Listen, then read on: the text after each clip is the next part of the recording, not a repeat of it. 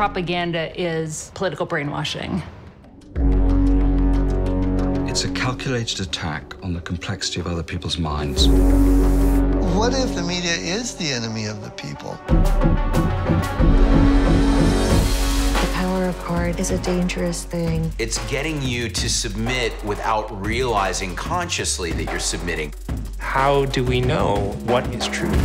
You are fake news. Our press secretary gave alternative facts. No, it isn't truth. Truth isn't truth. The truth about Negroes and foreigners.